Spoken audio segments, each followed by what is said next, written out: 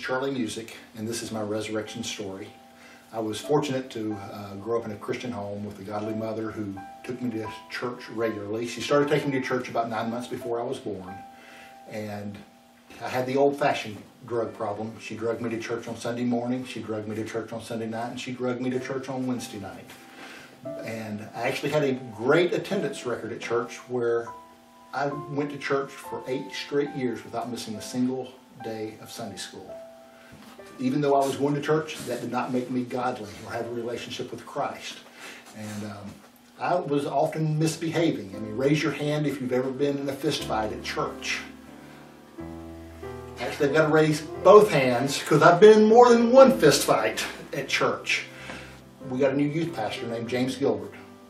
And when I was 14 years old, he continued to teach us that we need to have more than church attendance, that we need to have a relationship with Christ and make Him Lord of our life. And that teaching led me to give my heart over completely to Christ. And gave my heart to Christ when I was 14 years old. It was about 3 months later.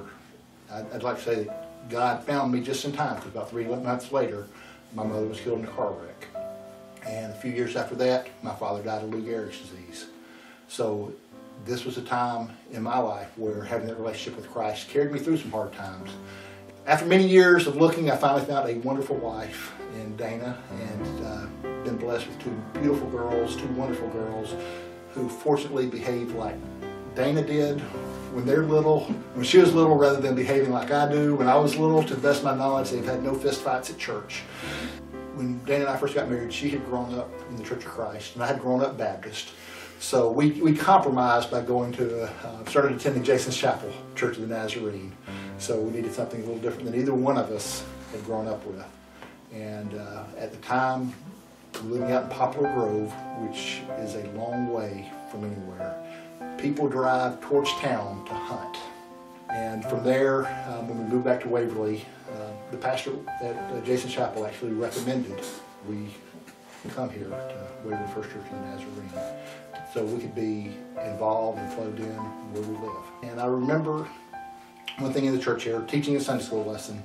It was the last Sunday we had a Sunday school lesson in December of 2012, and the example was the parable of the pearl. And in the pearl, it talks about us seeking after a pearl of great wealth.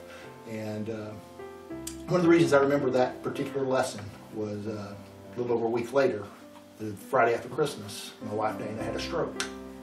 And very scary time, very difficult time, but God has carried us through this time, through these hard times.